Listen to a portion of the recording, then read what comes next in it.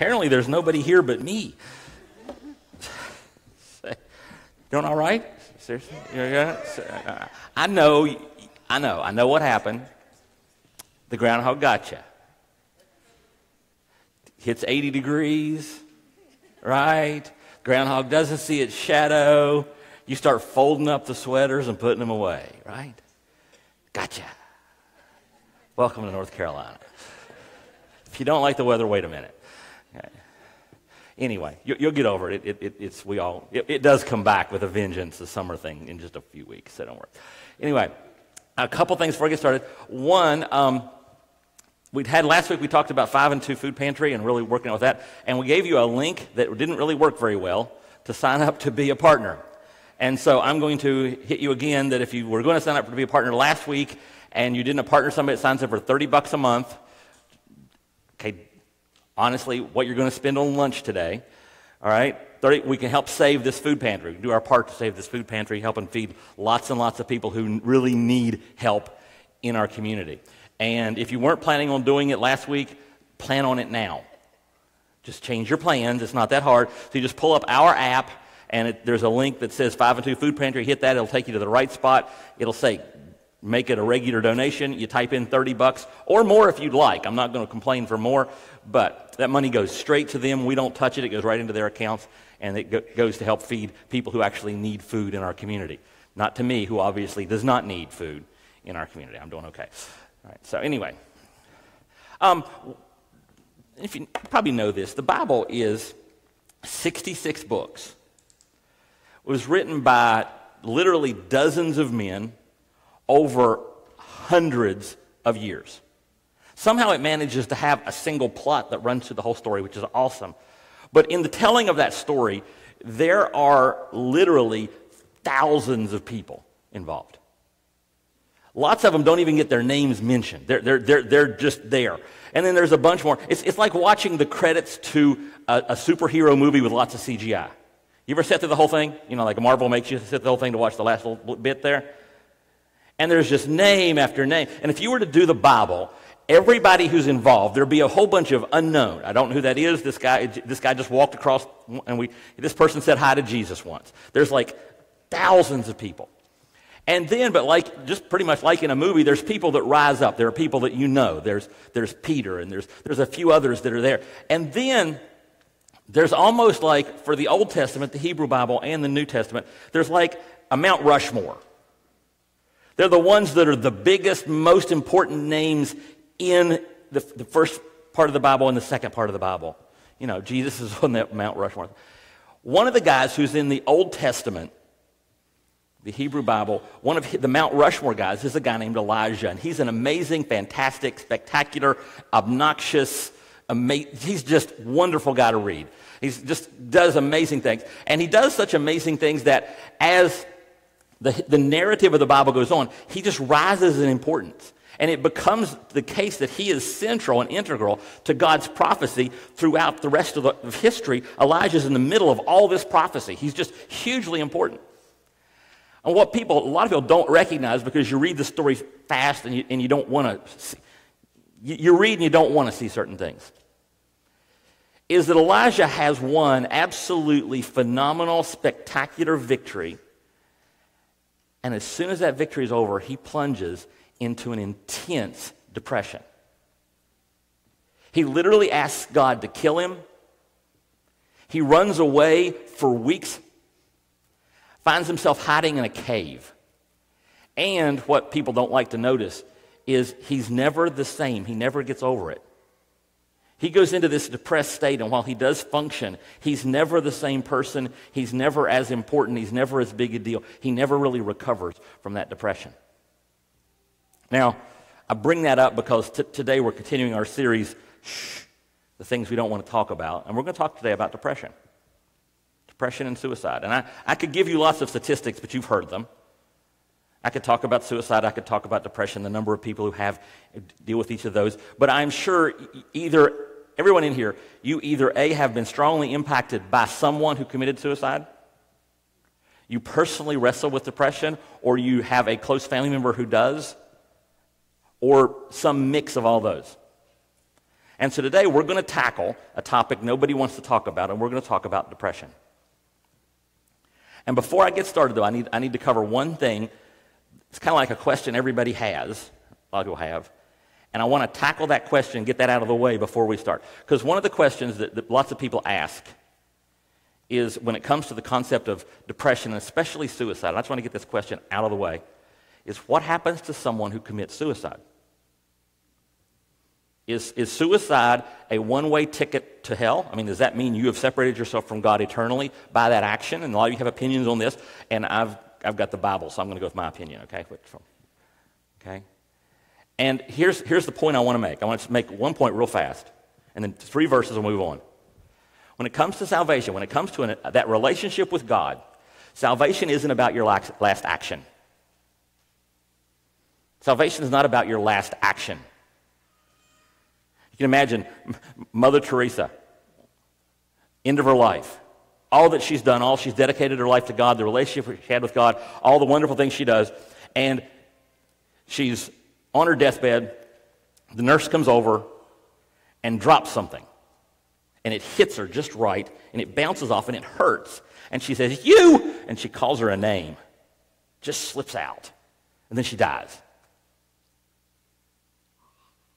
What happens?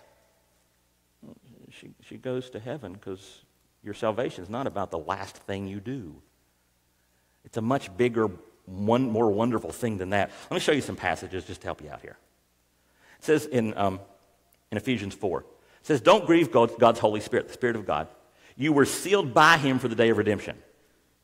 In other words, your salvation is something that God has sealed. Let me give you a couple more real fast. "Therefore, there is now no condemnation for those who are in Christ Jesus, because through Christ Jesus, the law of the Spirit who gives life has set you free from the law of sin and death." So, one more. "We have a priceless inheritance, an inheritance that is kept in heaven for you, pure and undefiled, beyond the reach of change and decay." See, here's what most people seem to have this weird, skewed picture of salvation. Salvation happens when you acknowledge that you're a sinner, you come to God, and you ask for His forgiveness, and God forgives you through what Jesus Christ did on the cross. And an awful lot of people have this idea that once you accept Christ, your job is to hold tightly to salvation and make sure you don't lose it. Nothing could be further from the truth. As we see here, your salvation is held by God as a deposit. You don't even have it right now. You don't have it in your possession. Your salvation isn't in your possession. Matter of fact, let me give you one illustration that'll help you out, and you'll have this. We won't have to talk about it too much more. Imagine you have a 3-year-old and an infant, and you have to get them across a very busy 4-lane highway. Now, you can't carry both of them, right? You got the infant in your arms, and you got a 3-year-old. What do you do to the 3-year-old? Do you hold their hand? Not exactly, right? When you're getting a 3-year-old somewhere that's important, what do? Do you hold their hand, or do you grab a wrist like this? Okay, you grab that wrist and you put a death lock on that wrist, and that kid is coming. Right? That kid is getting across the street with you. They may or may not walk across the street with you, but they are getting across the street with you. All right? And so you head across the street, and you've got this 3-year-old, you've got that vice lock on that 3-year-old's wrist. And when it comes to salvation, the Bible pictures over and over and over that God has you, God and His Spirit have you in a death grip on your wrist, and He is going to, He who began a good work in you will carry it on to completion until the day of Christ Jesus. That's Philippians 1:6. Okay? And He's got that grip on you, and now we could argue whether or not you have even the capacity to wiggle out of His grip. But the reality is you don't accidentally slip out of God's grip, and you don't mess up by one action. So, back to suicide. If someone has a relationship with Christ before, that action doesn't take it away. If they didn't, it doesn't change anything at all. Does that make sense? Some of you needed to hear that because some of you guys are wrestling with questions because you have friends and you have family members. And so I wanted to answer that first. But that was just an introduction. So now let's talk about depression. Yay! From suicide to depression. Let's just take it up one more notch on the joy chart. Oh, let me give you a quote from me. Finish it up. "No action we could perform is more powerful than Christ's action on the cross." So that's when it comes to those kind of issues. Any kind of issue, really. No action you can perform is more powerful than Christ's action on the cross. So let's deal with depression. Now, We're going to be very practical today and very scriptural at the same time. But I want to start off with a basic concept about mental health and how we handle things. And the first thing that we do when it comes to problems, when it comes to discouragement, depression, any of those kind of things, the first level of defense is coping. Coping is getting the mental, your notes don't say coping, they say something really long. But I abbreviated it because I wanted something more tighter. First step is coping. Coping is developing the mental things that help you deal with problems. Anybody ever learn to count to 10 when you get angry? Okay? Coping is where when a problem comes in, and all of us have a number of things that we have developed coping mechanisms for, and we deal with stuff pretty easily when it comes to that, or even difficult, challenging things. We have learned how to cope. We've learned the mental gymnastics that are necessary to survive in life with discouragement, because if you can't, you have to be able to survive with some discouragement, right? Romans 12:2 says, "Do not be conformed to this age, but be transformed by the renewing of your mind, so that you may discern what is the good, pleasing, perfect will of God." So, renewing your brain, getting your brain trained so that you can handle problems. Okay? Now, let me say this.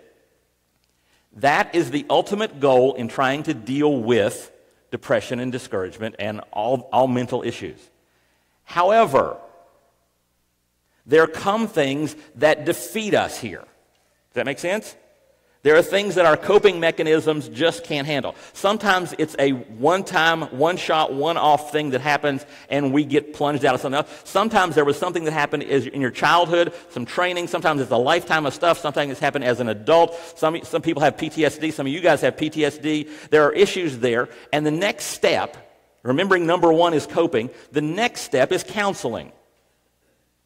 Okay? It's coping, then counseling. And I'm keeping that order. I want to make sure we hit that, okay? Proverbs 13:10 says, "Wisdom is found in those who take advice."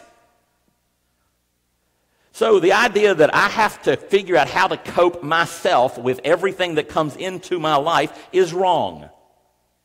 Now, that counseling doesn't necessarily start with somebody professional. Most of the time, the counseling starts with what?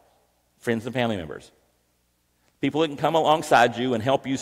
Because sometimes that's all you need. Sometimes something happens and all you need is somebody to give it a little bit of perspective. A friend and family member who can do that. Now, let me say this right up front for those of you who have friends or a family member who suffers with depression. I'm not saying your job is to fix the person. That's not how that works. But your job is to be there for the person and help them give them perspective, help them understand things a little bit more. Now, after a friend comes friends, a group, a connection group, a group of people who you can bounce things off of, who can hear you. You ever had let me just say this about my personal, when I've counseled people. One of the things I find over and over again, and it happens individually in a group, somebody comes into my office and they got something that's just eating them up, and we talk for half an hour, 45 minutes, an hour, and they leave and say, I feel so much better. And I didn't say anything of any value whatsoever.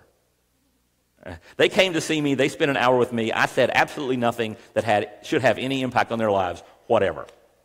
Well, what happened was they talked it out and they processed it in my presence. I allowed them the space to do that, and that was helpful. That's, by the way, if you go to the book of Job, you'll find that Job's friends, they start out the book. Job has all this nasty stuff happen. Just stuff happen. Bad stuff. And his friends show up to help him, and for the first few days, they just sit there. They just sit there. And that's the best thing they do the whole book. It's when they just sit there. So you don't think it's your responsibility to fix somebody who's dealing with depression or heavy discouragement, because you can't, because the fix happens here when? When they develop the skills to cope. Right? That's how this stuff happens, is something bad happens, you develop the skills to cope. If you can't do it on your own, you then find somebody to help you. It can be a friend, it can be a group of people, or it can be a professional counselor. And there is absolutely nothing wrong with having somebody who's actually trained in this stuff help you. I see a counselor once a month, okay? Because you guys throw so much crap at me that I just have to have help processing it, man. Now, sometimes it's not because of one individual thing. Sometimes your life gets really crazy, and it's nice to have somebody to help you sort things out and filtering. So I meet he's a pastor and a counselor, and we meet once a month, and he's very helpful in helping me sort through stuff, okay? Now, so we cope, then we have a counseling, and then the last piece in that is medicating. And I'm going to throw you a verse that's going to freak you out, just for the fun of it. It's also going to set us up for next week. This verse is from Proverbs 31, verses 6 and 7. Give strong drinks to the one who is perishing, and wine to those in bitter distress. Let them drink and forget their poverty and remember their misery no more. You weren't expecting that one, but some of you just got a tattoo, don't you? Now, let me point out something. The way the context in this, and when you take the entire Bible's reference in this subject, this is a temporary thing to help a person deal with an incredible crisis at that moment. And there are times in lives, not everybody's lives, but frequently in lives, where the counseling isn't enough. You need some medication. And what's the purpose of medication? The purpose of medication is to get you in a mental state where you can handle the counseling so the counselor can teach you the techniques so that you can cope. Understand that? That is very, very, very, very, very, very important that you get that. The purpose of medication is always to get you in a condition so you can handle the counseling so the counselor can help you learn to cope. Now, I know for a lot of people, there is so much crap that has happened to you or you've been through, or you might even have a chemical imbalance, you might have bipolar disorder, you might have something like that, where the medication will never, ever completely go away. Understand that. But the purpose is always not to lean on the medication, but to use the medication as a tool to enable better counseling, and the counseling's purpose is always, always, always supposed to be to teach you the techniques so you can cope. Got that? I know an awful lot of people who decide they're going to get medication or they're going to self-medicate, which we'll talk about next week. And they don't ever do the counseling to learn the coping mechanisms. And what happens, let me tell you what happens here. And some of you, when you depend on the medication to solve the problem, the medication cannot solve the problem because it's a mental issue, and medication can't fix mental issues. It can just stabilize you so that the counseling can occur. When this happens, you develop a tolerance to the medication, and you just need more and more medication. Okay? Nice and quiet, like it's supposed to be when you say something like that. Because an awful lot of people have decided that medication is the answer to mental problems, to all kinds of things, when the reality is the purpose of the medication is to get you into a condition where the counseling can be highly effective to teach you the coping mechanisms so you can deal with it. Okay? Now, again, there are lots of people who have so much in their past, in their brain, in all these things, that the medication's never going to go away in this life. Because the problems are such that it's just going to... And there are people who will be able to get rid of medication and never be able to get rid of counseling. You're always going to have somebody to help you process things. And that's okay. This life is short. During this time frame, you may need that. Once you get to Jesus, we don't have to worry about that part. But all of us are always coping. And the goal is... Are you guys okay with what I've just told you? I know you're processing. I know this is hard because everybody wants to... But the reality is... Now, here's the question.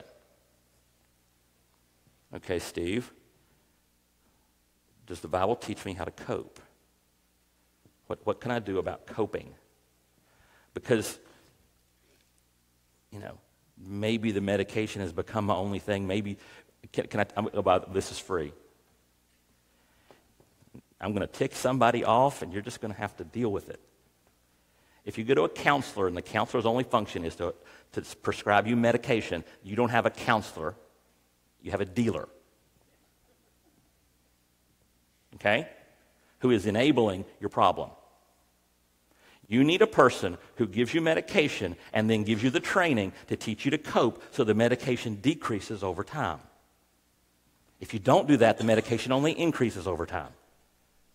And the doctor gets rich, the drug companies get richer, and you get sicker. Okay?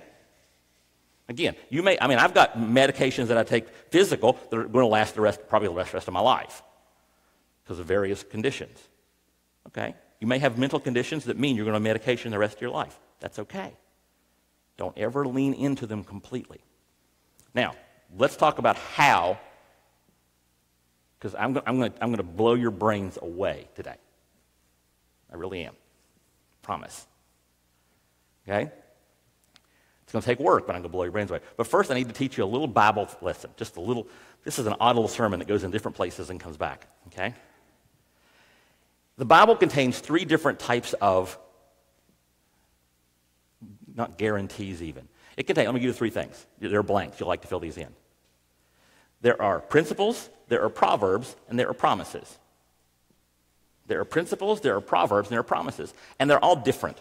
A principle in the Bible, as we scurry away for just a second to come back. A principle in the Bible is, this is God's nature. I'm supposed to live into God's nature. And when I live into God's nature, God blesses me, life runs better if I live in his principles. Okay?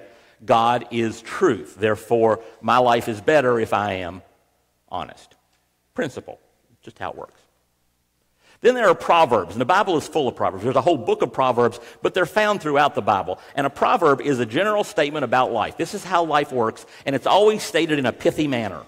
And it's memorable, easily memorable, but it's not a guarantee. It's just, this is how life generally works. Like one of the proverbs is, a gentle answer turns away wrath. That's pretty good. You ever have it not work? You ever have somebody who got smoke coming out their ears, fire out their eyes, their hair standing straight up, and they're yelling at you, and you do the gentle answer thing? I understand you're upset. Let's talk about this. And then they bite your head off. Right? Because a general answer turns away wrath isn't a promise. It's a proverb. Okay? It's not saying it's going to happen every time. It says that as a general rule, when you live a certain way, certain outcomes tend to happen. The whole book of Proverbs is not a book of promises. I hate to break that to you. It's a book of Proverbs. When you live this way, generally speaking, life follows this path for you. Promises are totally different. Okay? Promises are easily the least common. And a promise is this. God says, if you do A, I guarantee I will do B. Every time you do A or you live A, I will do B. Now, sometimes there are certain promises where God says, I'm going to do B, I don't care what you say. That's a certain kind of promise where God says, like Jesus is coming back. That's a promise. Doesn't matter what we do. He's coming back. Well, no, that's happening. But there's a few, they're not that common, promises where God says, I guarantee you when you do A, I am going to do B. Anyone who calls upon the name of the Lord, repents, asks Jesus to be their Savior, will be saved. That's a promise. Okay, that's not some proverb that says, oh, most of the time. No, every time A happens, B happens. Well, I'm going to show you a promise. It's actually mentioned as a promise twice in the book of Philippians.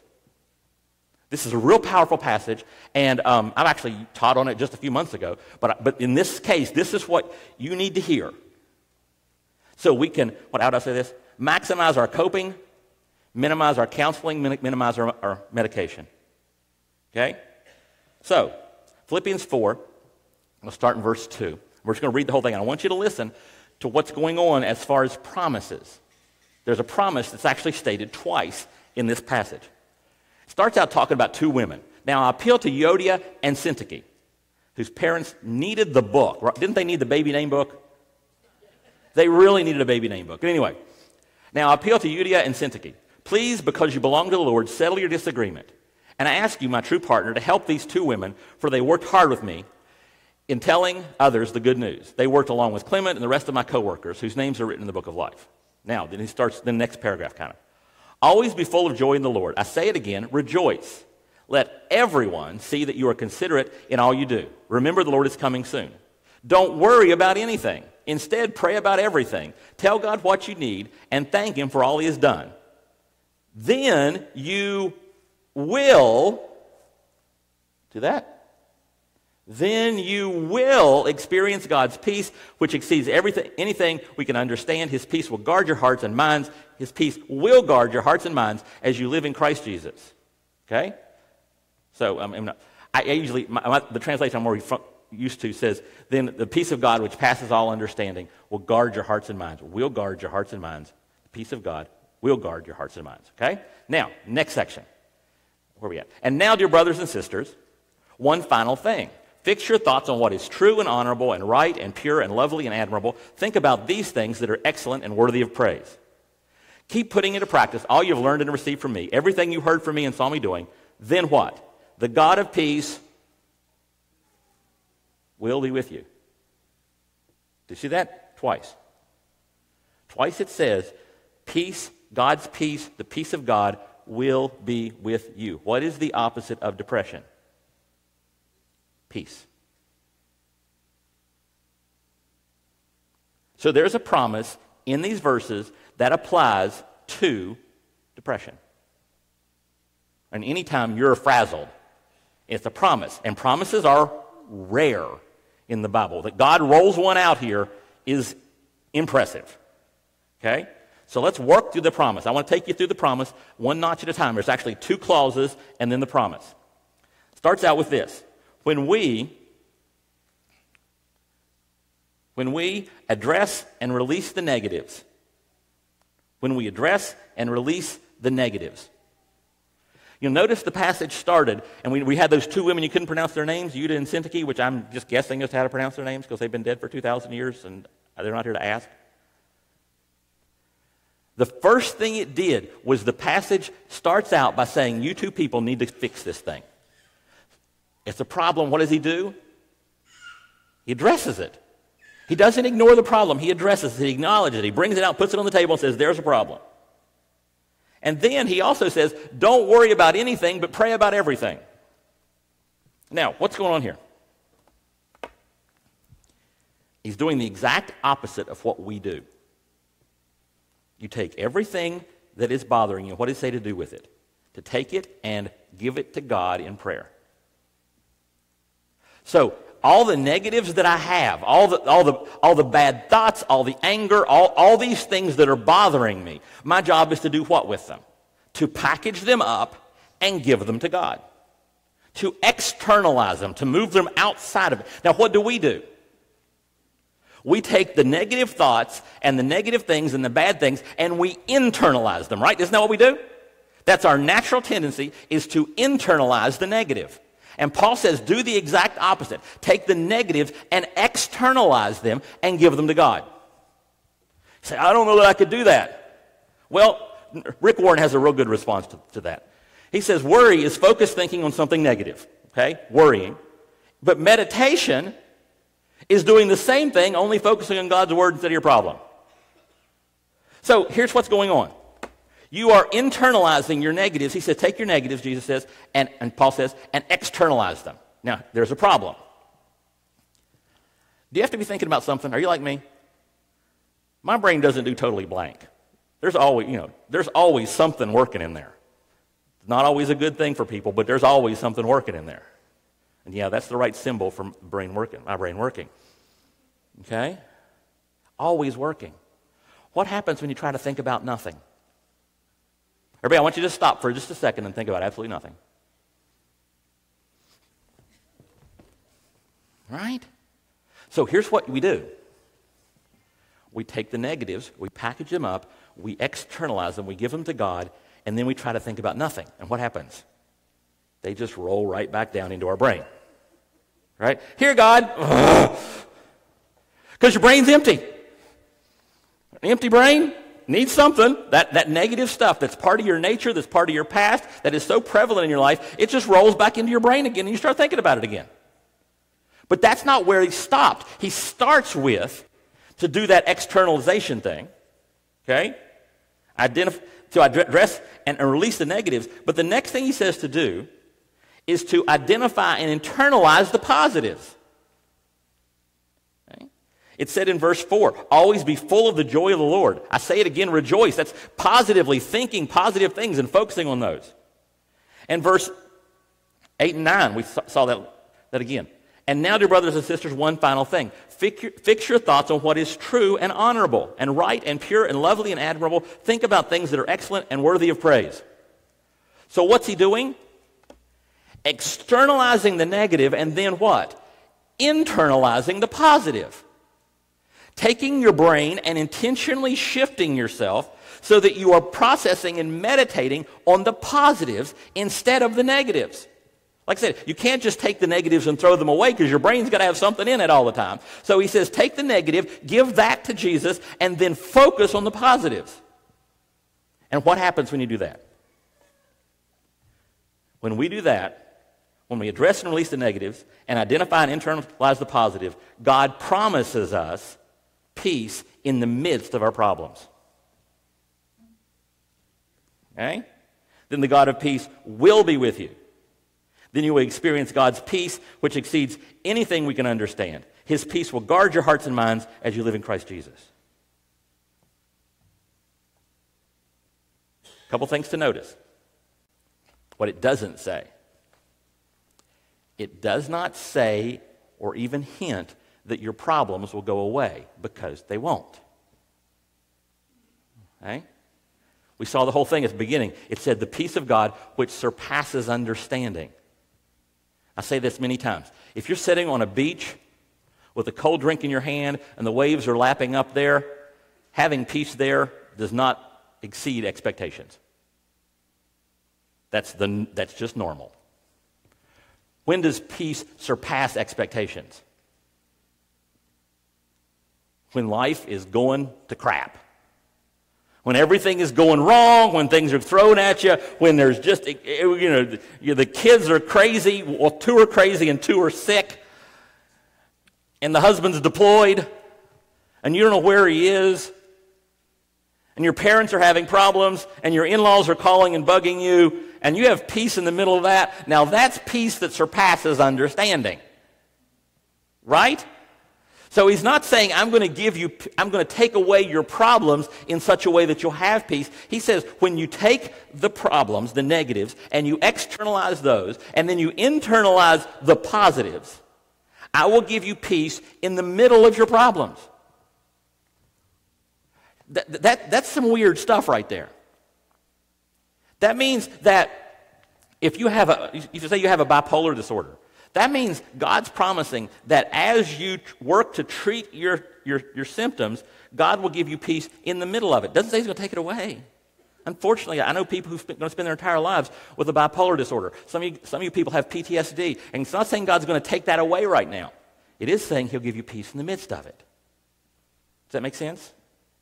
It's not what we want. What we want is God to take away the problems. God, make it so I don't remember what my parents did to me. Make it so those words don't pop back up. Make it sure those actions. That's not what it says. What it says is, I will give you peace in the midst of your problems. Now, I've decided on an experiment. Because I don't know how many times I've read that passage. Therefore, brothers, whatsoever things true, whatever things are noble. Those of you who've been Christians for a while, you've heard that a lot. If you're like me, you tried to memorize it, but it's confusing because it just uses so many words. It's hard to memorize it. So what if we actually tried that? Because remember we started out and we said that the goal is for us to cope, to learn the mental things so we can cope. And if we need counseling, that's okay to help us cope. And if we need medication to make the counseling more effective so we can cope, those are both good things. But the goal is coping, and if there's this thing that God says will give me peace, maybe I should try that. And so, I came up with an experiment for us. You get a handout when you came in? This is homework. Some weeks I just can't squeeze it into 45 minutes. I apologize. It's homework. Here's what I want you to do. What I've done is I've taken those pieces, there's the things that are true and honorable and all that stuff, and I've broken it into 7 days. 7 days. And I've assigned one each day. And what I want you to do, everybody, whether you suffer from depression or not, I want you to take this once a day. I'm going to walk you through it in just a second. And take a minute or so every day on the exercise. You don't have to spend like your whole day. But take a minute on your exercise. Like, for instance, Monday, it says, fix your thoughts on what is true. Okay, what's truth? Truth is what corresponds with reality. And I just have a special thing about what corresponds with reality, because the thing that most corresponds with reality is what God says. And so the truest thing about you is what God says about you. So on Monday, Monday's going to take more work, because I've given you a bunch of references that refer to what God thinks of you. These, not just what God thinks of you, the things that are true about you because God says they're true. Does that make sense? Why is it true? Because God said it. Okay, God said it's true about me, so therefore it is true about me. Now I have other thoughts in my head that my brain keeps throwing at me that are not true. So what do? I take those thoughts, I externalize those, and I give them to God and say, God, I'm thinking this now, but I don't want to think that anymore. I want to think what you think about me, which is what is true.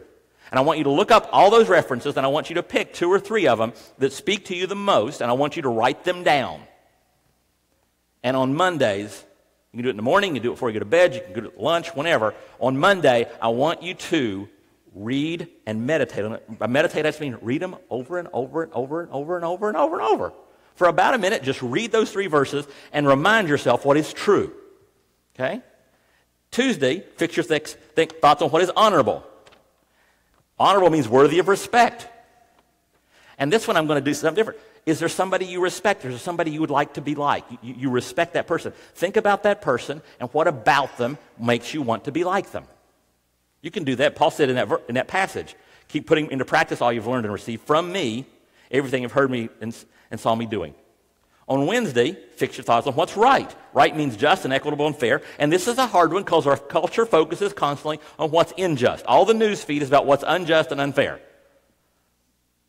Okay? So I want you to, for that day, I want you to package that up, give that to God. God, you're in charge of the injustice in the world today. I'll come back on duty tomorrow. And so today, you're probably not going to be able to do this while you're just sitting there. You probably just have to spend your day looking for it. Look for cases, look for instances where something is done that is just and right and fair. Look for those. Seek those out. Instead of spending your time seeking out the negatives, which is what we do all day, spend your time looking for positive things. Thursday, fix your thoughts on what's pure. That's moral purity, looking at people and things that are morally pure. Friday, what's lovely. Lovely means giving pleasure and satisfaction. What's that mean? What do I want you to do that day? What does he want you to do that day? What makes me feel good? There are things in your life that when they happen, they make you happy. There are things that when they happen, they make you sad. Focus on the things that make you feel happy. Does that make sense? For about a minute. You don't have to do it all the time. It'll kill you. I try to do it all the time. Saturday, what's admirable, worthy of praise. Sunday, what's excellent and praiseworthy. What's outstanding, what was amazing this past week. That's the experiment. For the next few weeks, I want you to do this every day. Okay?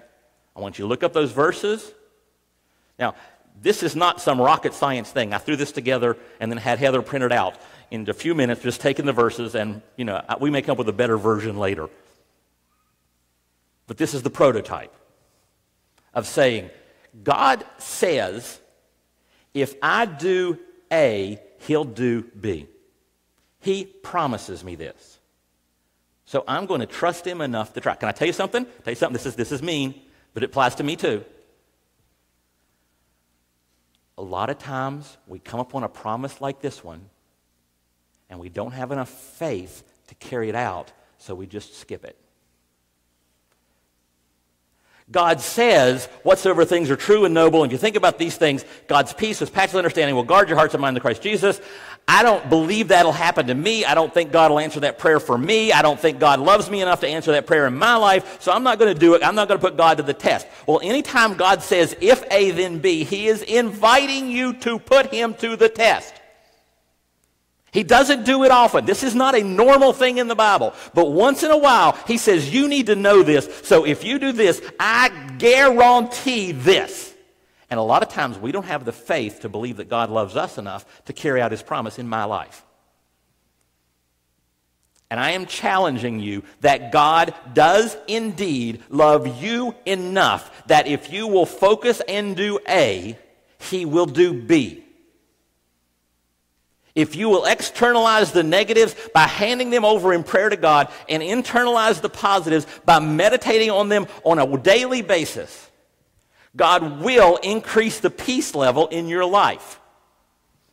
Now, I'm not saying he's going to fix everything. I'm not saying that you'll never have to go to a counselor again. I'm not saying that if you have on medication, he may take it off. I'm not saying any of that. I am saying he will increase the peace level in your life, guaranteed, if you do this. Don't believe me? Try it. Put God to the test. God, I don't believe you love me enough, so I'm going to do this.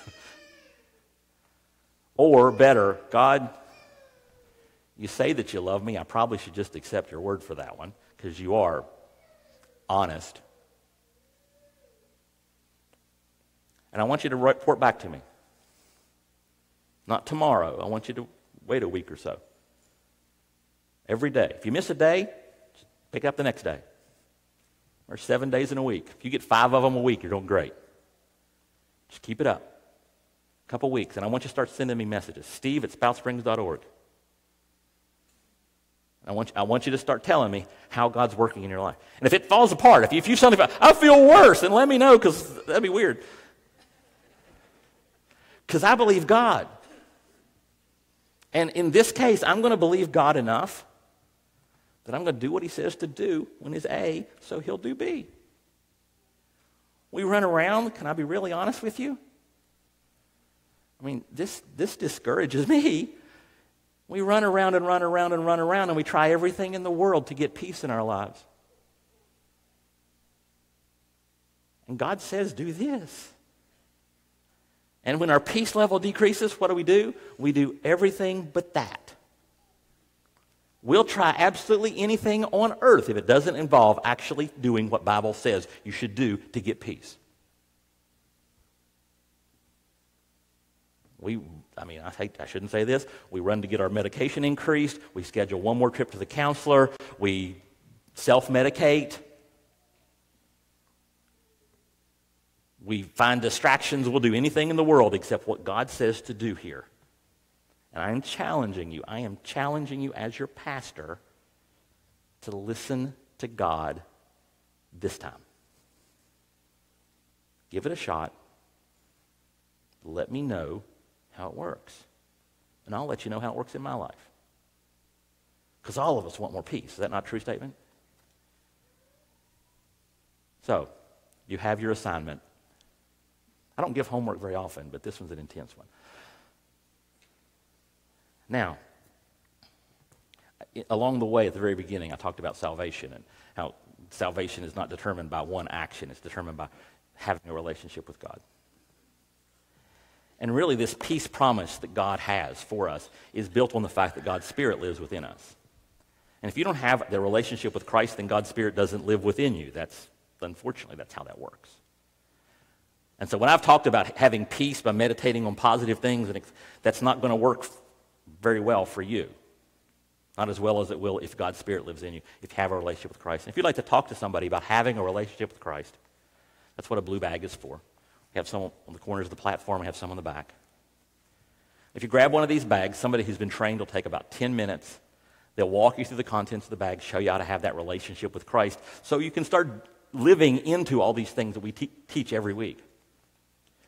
If you have the relationship, you want to be baptized, let us know. That's the next step. We do baptisms first Wednesday of every month. We'd be glad to line you up for the next one. If you want to start stepping into God's plan for your life, we have our step classes. Step 2 class, which you can start with if you need to, is tonight at 6 o'clock in the Steel Fortress. We've also, if there's something I said that you want to pray about, we've got a cross in the corner. And the reason that's there is so that you can pray. During this next song, if you want to go over and pray about anything in the world, that's cool. If you want to pray with somebody, we've got some people lined up around the outside of the auditorium who'd love to pray with you. If you want to take communion to remind yourself what Christ did for you, we've got a communion station in the back, one in the front. Just during this next song, feel free. So let me give you your assignment one more time. If we address and release the negatives and identify and internalize the positives, I'm challenging you on a daily basis. God promises us peace in the midst of our problems. You're going to have problems. You want peace in the midst of them.